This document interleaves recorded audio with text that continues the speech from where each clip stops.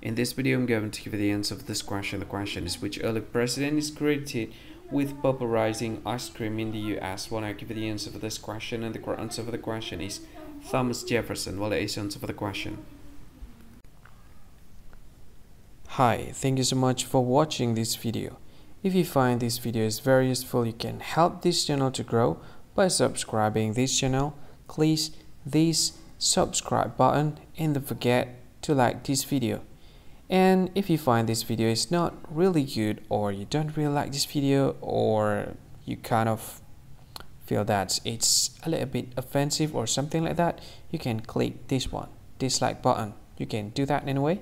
And if you want to share this video with your friend, you can share it by clicking this share button, and you can share it to any social media that you wish that is currently available at this time, like Facebook, Twitter, LinkedIn, and many others, right?